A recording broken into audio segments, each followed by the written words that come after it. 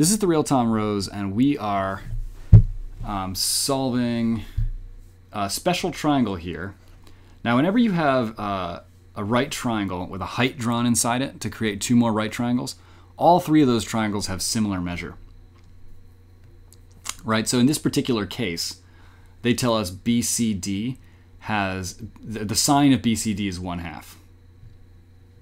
Right? That is a special triangle. When you have a sine of an angle of 1/2, that means that you're dealing with, and you need to have these memorized. Again, it makes this much faster. You can plug it into your calculator too, but this is going to be a 30, 60, 90 triangle. And they'll have the side measures of 1, 1/2, and √3/2, which is going to come up in a second for us. But the following one I'm about to show you is true no matter what the measures of that angle are, which is, so I'll use the angles that we have. If this is 60 and this one is 90, that must mean that this one over here is 30, because the sum of all of those must be 180. But if this one is 30 and that one, the big one, is 90, then this one must be 60, which means this little one over here must be 30.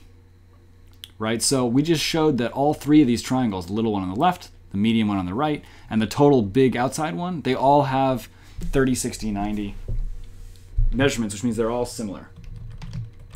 So let's get rid of all that stuff that I just labeled on there. And you can just know, okay, those are all similar. And they have these side ratios. So we can use that to figure things out. So now we're told the outside is 8, right? The hypotenuse of the medium-sized triangle is 8. So let's figure out the height of it. The height will be half of that, which is 4.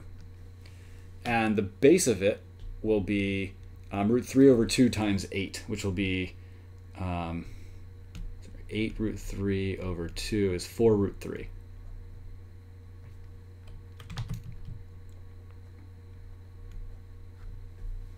And we can figure out the left side of this, because if we have,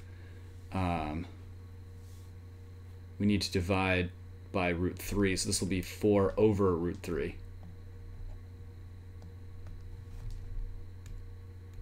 And what we actually want to do now is calculate the ratio of the areas. We want the area of the left triangle over the area of the right triangle, which is equal to 1/2 base left times height left over 1/2 base right times height right.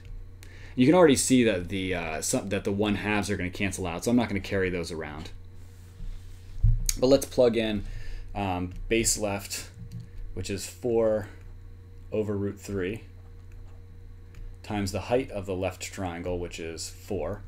All of that over the base of the right triangle, which is 4 √3, times the height of the right triangle, which is 4. And some more stuff is going to cancel out. We've got a couple of 4s. And what you're left with is 1 over √3 over √3, which is equal to 1 over √3 times √3, which equals 1 over 3, which is the 5th answer choice.